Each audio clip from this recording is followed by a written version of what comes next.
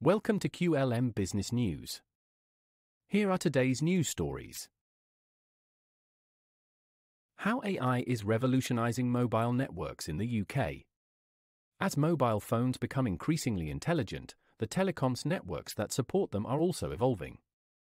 Last week, Apple announced the integration of artificial intelligence, AI, into its handset's operating system, dubbed Apple Intelligence.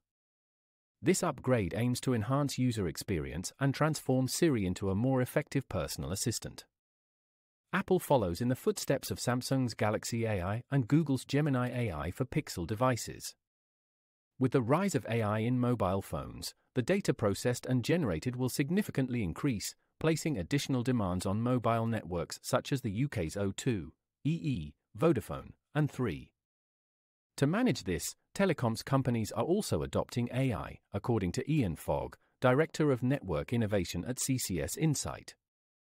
Network operators are leveraging AI to dynamically manage radio frequencies and optimize service levels, as well as to manage cell towers, reducing energy usage during periods of low demand, Fogg explains. Globally, the implementation of AI in mobile networks is growing. In South Korea, Korea Telecom uses AI-enabled monitoring to detect and resolve network faults within a minute. Similarly, in the US, AT&T employs predictive AI algorithms to anticipate and prevent network issues, using data from trillions of previous alerts. Vodafone, among other operators, utilizes AI digital twins, virtual replicas of real-world equipment like masts and antennas, to continuously monitor network performance. AI also plays a crucial role in managing energy consumption in data centers, optimizing cooling and storage. The surge in data from AI usage is driving telecoms companies to invest in 5G standalone networks, which rely on new, dedicated infrastructure rather than upgrading existing 4G systems. These 5G networks offer higher speeds and capacity, but some experts believe that even this advanced technology might not fully meet the demands of the AI era. At the Mobile World Congress in Barcelona, some suggested that AI full potential might only be realized with the advent of 6G in 2028.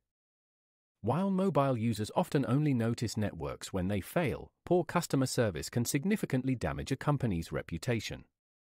The telecoms industry hopes AI can revolutionize customer interaction and service. The Global Telco AI Alliance, comprising Deutsche Telekom, E&, Singtel, SoftBank, and SK Telecom, plans to develop an AI chatbot tailored to common telecom customer queries. This chatbot aims to handle basic questions, allowing call center staff to focus on more complex issues. Vodafone has partnered with Microsoft's Azure OpenAI service to enhance its customer service through its digital assistant Toby.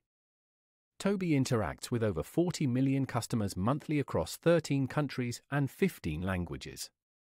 By answering more customer queries independently, Toby reduces the need for human intervention, benefiting both profits and corporate reputation.